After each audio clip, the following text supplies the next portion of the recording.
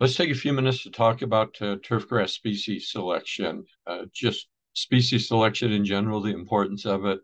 Then we'll talk briefly about the cool season grasses you might use in lawns and parks and golf courses. And then there'll be a separate recording where we talk about the warm season grasses.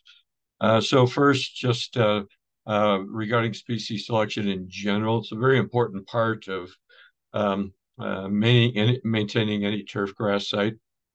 you know, Mowing, fertilization, irrigation come to mind for most is being very important management factors. But even before that, choosing the right grass for the location is going to make management easier. It's going to reduce as much as possible the variety and severity of pest problems you might have. Um, Traffic tolerance, those type of things. So choosing the right grass when you have that opportunity to either plant a new turf area or to convert an existing one to another grass. Uh, it's an important step, and there should be pretty careful consideration given to what kind of grass you're going to plant in that new lawn situation. Very important to remember that there is no perfect turf grass for all sites. Doesn't matter if you're talking just the Front Range of Colorado or the United States in general. No grass is perfect. There will always be a better choice, and there will always be probably quite a few less than optimal choices for any kind of site. So take this task seriously. Do your homework when you have the opportunity to plant a new lawn or to convert an old lawn into a new one, because it will ultimately influence management, maintenance, the cost of maintenance, uh, the how that lawn is used, how well it does, with the shade or the sun or wherever you're planting it. So something I want to avoid is something like this. So this may be targeted towards the landscape design students or landscape architecture students a little bit, but um, if you look at this drawing, every plant in that landscape is labeled, not only a species but also the varieties. But when you look at what's happening over here with the lawn, it just says lawn. Like, it doesn't matter if it's bluegrass or buffalo grass or tall fescue or any of the other many grasses you could plant in this situation. Just another example of this, I guess to hit home here, again, everything is labeled. There's a nice plant list here with, again, species and varieties and how many you need. But then here in the lawn, it just says lawn. Um, so that doesn't give very good direction to, in this case, the homeowner, the whoever's going to be installing, building this landscape. This There at least should be something in there, some kind of a name, so that when they go to build this landscape, they know what to tell the sod grower or tell the contractor what kind of grass are we going to plant in this lawn. And then hopefully there's some thought that goes into what that species is going to be in the lawn. So how do you determine what's the best grass to use in a lawn or a park or a golf course fairway or whatever the case might be? The same principles apply. Um, really, how much is that turf going to be used? What's the traffic intensity? Is it going to be merely for looks and aesthetics, or is it going to get a lot of kid traffic or dog traffic or golf cart traffic or soccer games, whatever the case might be? Um, some other important things are how willing is the person managing that turf area going to be to provide the adequate care, and that could be water, could be time, could be fertilizer, whether or not they're going to use pesticides. Some other important characteristics of the site might be: is it sunny? Is it shady? What's the irrigation water like? Is the soil salty? Is the water salty? What's the elevation? Very important question in a place like Colorado. What does well in Vail or Aspen may not do so well out on the eastern plains of Colorado. So, and vice versa. Um, so lots of questions you could ask. Kind of an important one sometimes is availability of the grass that you might want to put in that turf situation. If you want a seed, is there seed available? If you want a sod, is there a sod grower close by that can supply that sod? So a lot of questions, a lot of thought should go into the selection of the species for any new or renovated turf site. So we're going to be talking today mainly about the cool season grass species and what grows best in what we call the cool season zone, which is the northern part of the United States. But really, you could extend this throughout really anywhere in the world. There are going to be warm season zones where only warm season grasses do well, and colder places where the cool season species do well. But then you do get kind of a mix uh, uh, area. We often call the transition zone in between those warm and cool zones, where you might uh, be able to plant warm or cool season species. But oftentimes, your list of grasses for that transition zone is a little bit shorter. So cool season zone, we're talking bluegrasses and fescues and bent grass and ryegrass and those type of cool season grasses. Buffalo grass, even though it's a warm season grass, can do quite well throughout much of the cool season zone. So we'll talk about buffalo grass in a little more detail in the next presentation. The transition zone is a place where can be really warm in the summer, really cold in the winter. So your warm season grasses may winter kill during a tough winter and a tough summer. The cool season grasses may not do so well. So it can be a very difficult place to be a turf manager, to grow healthy turf. So even more important to choose the species wisely, and even within species, which varieties are you going to plant that are more heat or cold tolerant for those species. And then there's the warm season grass zone. That'll be the focus of the next presentation, but this is where you use grasses like Bermuda grass and St. Augustine grass. So think maybe more tropical, longer summers, hotter daytime temperatures, very warm nighttime temperatures, humidity, those type of things. Take special grasses to do well under those conditions. So almost invariably, if you try planting cool season grasses down in that warm season zone, they're not going to do well.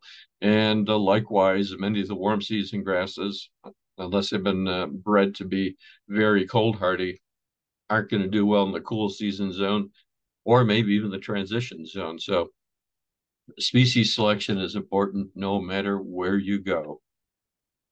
And it gets even further subdivided in the southern zone, where um, you have the very, very tropical part of the southern zone, places like Florida and New Orleans, and a very southern part of Texas on the Gulf Coast, where it's very, very tropical.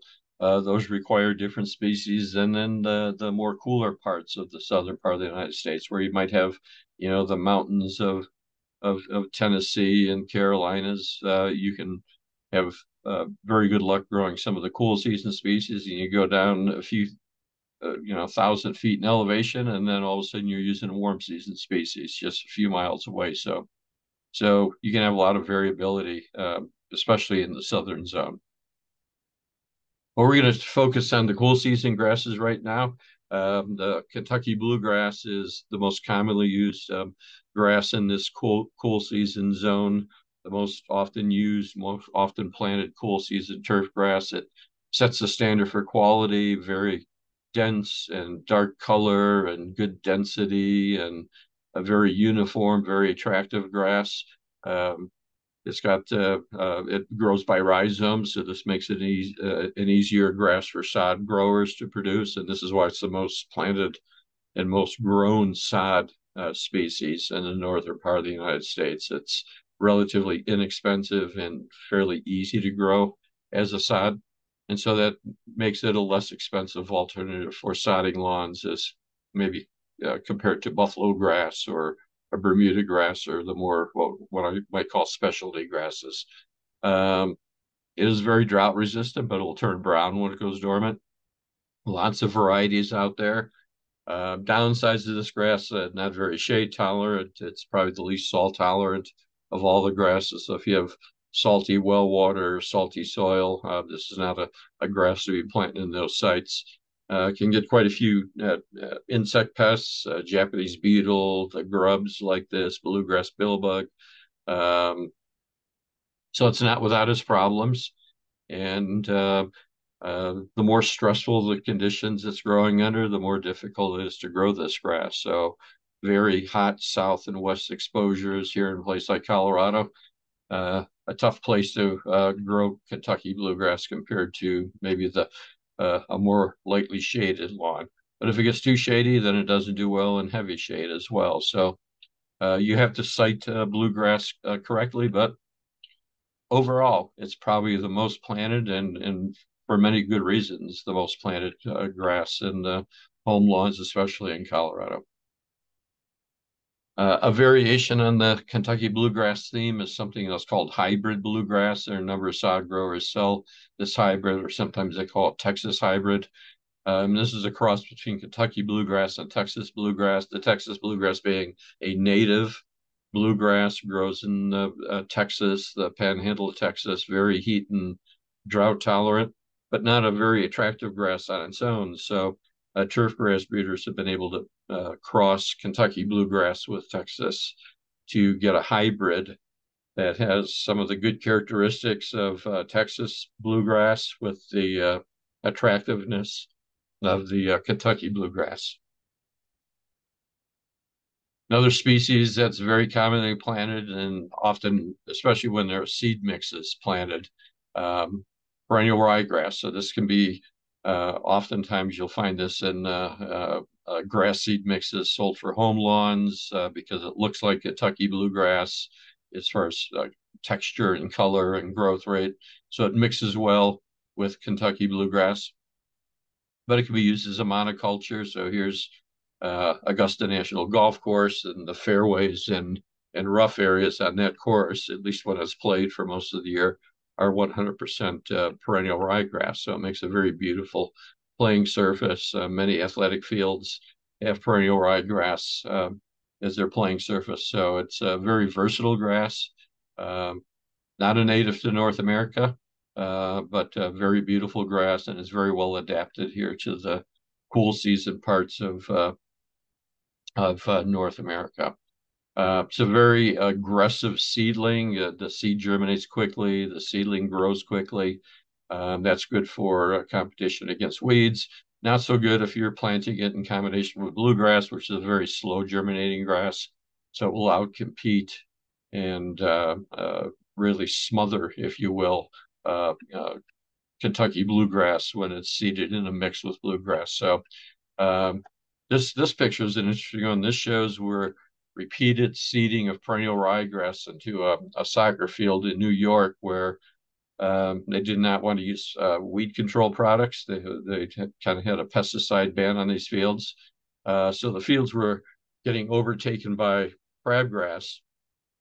But what they found was a colleague at Cornell University, Frank Rossi, that by frequent seeding of perennial ryegrass, you could outcompete much of uh, crabgrass, and that ryegrass uh, can be a pretty predominant part of a field, but that's expensive in terms of both seed and the labor to do it. But it is an alternative for people who want to do maybe organic, if you will, lawn care. Uh, it does get deep roots, which gives us some pretty good short-term drought resistance. Long-term, if you turn the water off on this stuff, it doesn't have a good dormancy mechanism, so it'll die with long-term drought. So it's an interesting option. As a pure home lawn, it's going to be kind of a higher maintenance home lawn, but it can make a very beautiful home lawn. Here's some pictures showing its versatility and use for a sports turf. and this shows the Denver Broncos playing field. And this picture on the left was in July, about 10 years ago. Shows a concert or what happened after a concert was held, and that's where the stage was and the field seating and everything. And so the grass died because of the length of the concert. And here's the picture, not even a full month later, of that field that basically was restored using aggressive overseeding with exclusively perennial ryegrass. Uh, so the ryegrass can be a great fend to the sports turf manager, but even for a homeowner who's got that backyard where there's lots of kids and dogs playing, so frequently seeding that lawn with ryegrass can keep bare spots from developing. A neat thing about ryegrass, perennial ryegrass, is that it's endophytic, meaning it can have a fungus that grows in the plant, doesn't harm the plant. It's not like a disease. But this fungus confers resistance to insect feeding. So insects like adult bill bugs, which might feed on the leaves, cutworms and sod webworms, and things that feed on the leaves of the grass will be discouraged by the endophyte. Now, the endophyte does not grow in the roots, only in the shoots. So underground insects like grubs and billbug larvae, they won't be affected by the endophyte growing in the top of the plant, but the foliar feeding insects will be deterred and kind of repelled by the endophyte growing in the ryegrass. We should add here that tall fescues and fine fescues, which I'll be talking about next, may also be endophytic.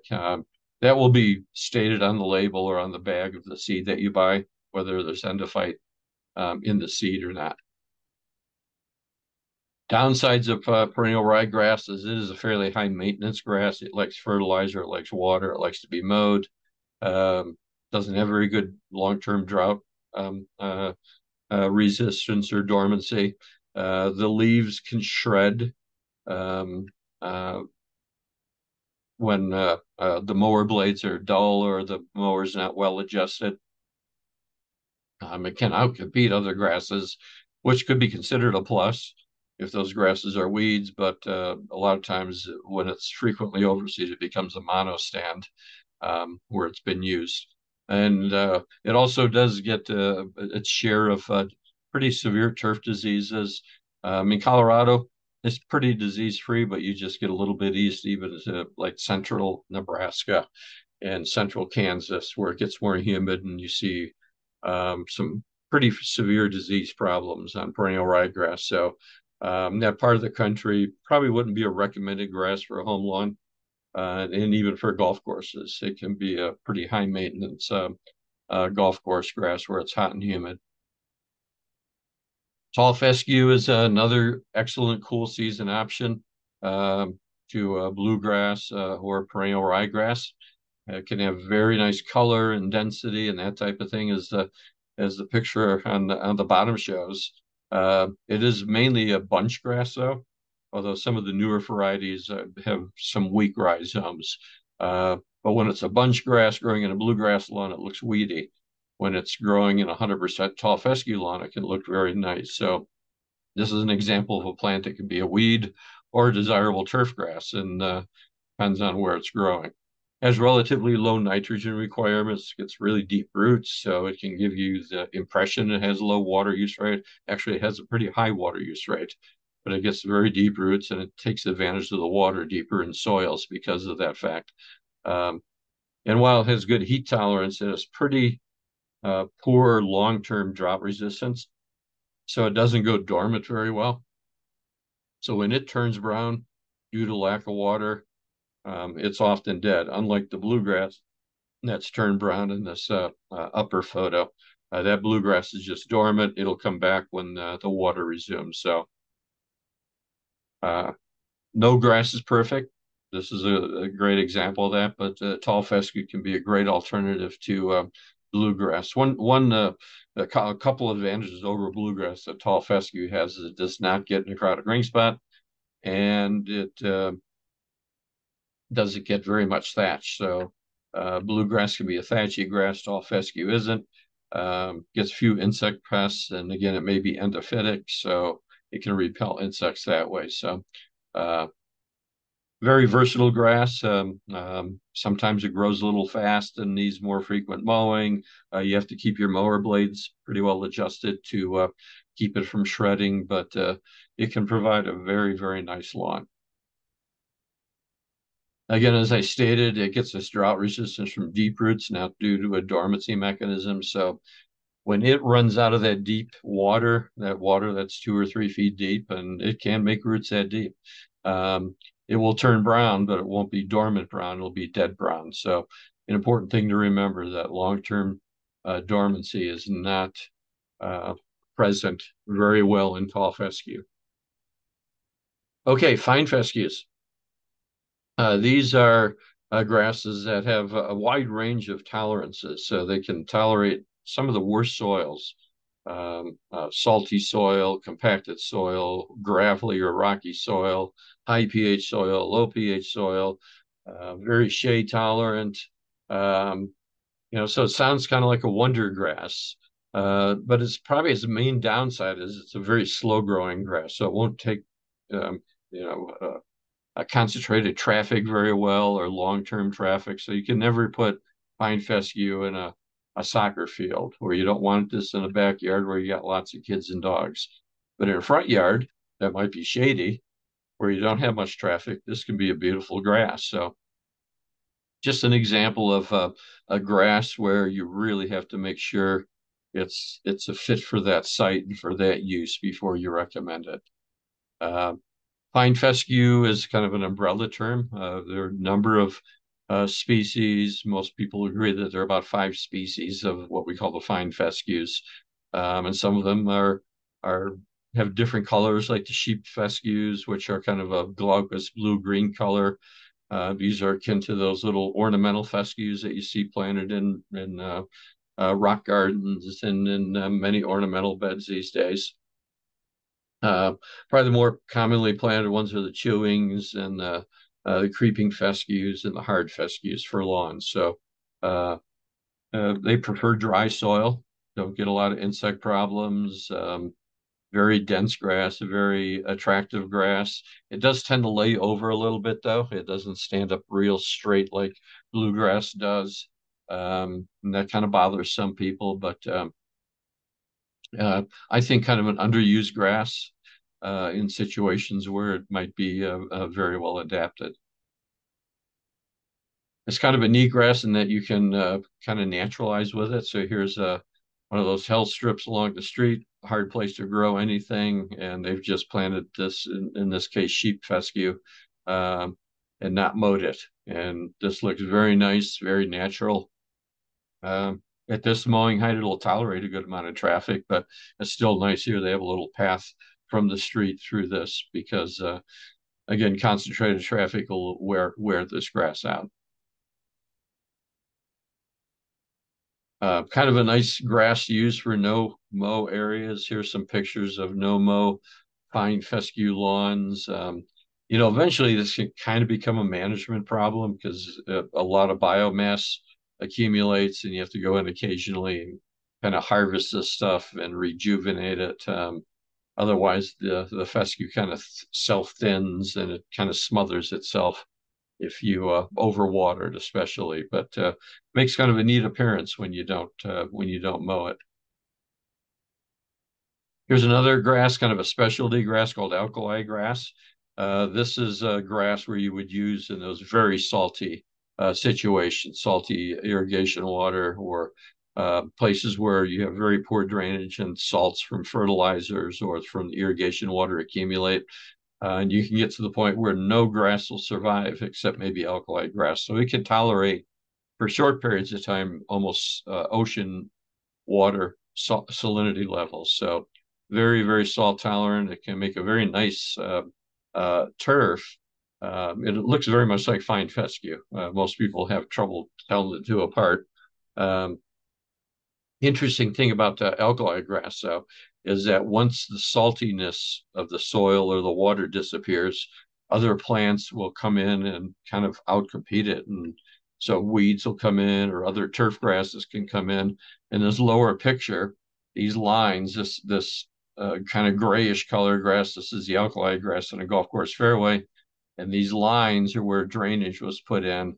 And what's happened here is perennial ryegrass has taken over and outcompeted the alkali grass where the drainage is good because the salt levels have decreased enough to allow healthy ryegrass to grow there. So just an example of how if the salt goes away, a lot of times the alkali grass goes away as well. But it can be a very useful grass for those very salty places. You'll see this used along roadsides or in parks that have just poor drainage and very salty soil, or in those unfortunate situations where the only water you have to irrigate with is very salty.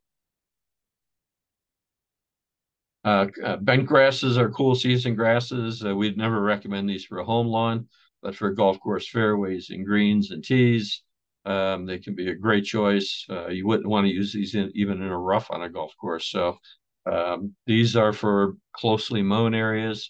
The grass really only does well if it's closely mown. Um, it could be a pretty stress tolerant plant. It actually the bentgrass is a kind of remarkable drought resistance, um, and they're shade tolerant. They tolerate low mowing. They're very cold tolerant. Um, you know, 30 below, 40 below zero won't kill bentgrass. Um, so lots of neat things, adaptations about this grass, but it is not a grass you would ever want to plant in a home lawn because very thatchy. It scalps when you mow it. Um, just not a good grass for a homeowner to be taking care of. It can get quite a few diseases, even here in a place like Colorado, where we don't generally see many disease problems on home lawns, but wherever bentgrass is used, you get dollar spot and snow mold and pythium and some of the more severe turf grass diseases. So leave this to the golf course superintendent for using in their putting greens. Not a good grass for the home lawn. Further, bent grass can become an aggressive problem. So sometimes people try to plant this in their lawns, and it becomes very patchy and ugly, and it smothers other grasses. But then it scalps and it turns brown. So not a good grass for a home lawn, and it can be a very difficult weed to control when it gets into tall fescue or Kentucky bluegrass or ryegrass lawns. Just want to say a word here about some terminology I've used, blends and mixtures. So quite simply, mixtures are two or more turfgrass species combined and then seeded into a lawn or on a sod farm and then transplanted onto a lawn. So that would be like bluegrass ryegrass or bluegrass fescue. Those would be mixtures. Blends are two or more varieties of the same species in combination. So blends might be two different varieties or cultivars of Kentucky bluegrass that are combined maybe for differing disease resistance or drought resistance, something like that, or shade tolerance. So sod growers will often do this with bluegrasses. We'll put three or four or five different varieties together, so you get this blend of Kentucky bluegrass, a sod that is very adaptable to many conditions wherever the bluegrass might be planted. So the varieties that are a little more shade tolerant, if that sod gets planted in a shady lawn, they'll do better. The ones that are more sunny or hot sun tolerant, they'll do better in the more full sun parts of the lawn. So this is an explanation of the difference between blends and mixtures. And here's a table. You also have a hard copy of this that kind of summarizes all the different tolerances of these different grasses and kind of helps you decide where they might or might not do well in different home, landscape, or parks or golf course situations. Okay, so that ends our discussion of cool season grasses. Be looking for the other recording on the warm season species, some of which might be very useful in Colorado for lawns and parks and golf courses and athletic turf. As always, you can send me an email or a text message if you have questions, or send them to me in Canvas. Thanks for listening, folks.